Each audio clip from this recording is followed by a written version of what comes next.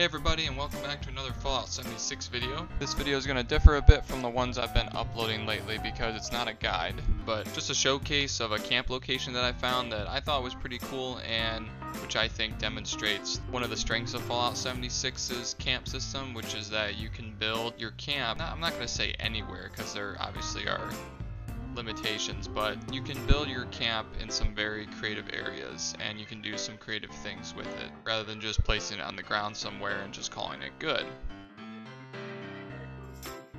Here's the location of my camp. It's just south of the top of the world, up in the mountains here, and I really like the top of the world area. Don't ask me why, because performance sucks there, but I've just had my camps around here for a while. I like the location of the vendors, the fact that White Springs is pretty close. It's just kind of a good central area, so I tend to build around here a lot. And I noticed this really big sign, like Billboard sign here, and I thought, hey, this would be pretty cool if I could actually build my camp sort of in and around the sign.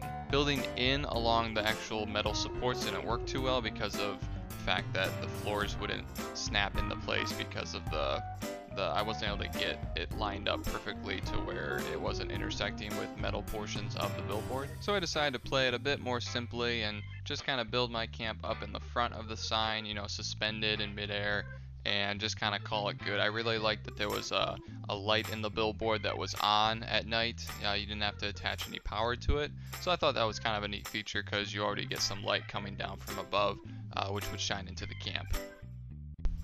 Okay, introduction over. I'll stop talking now and just let you guys take a look.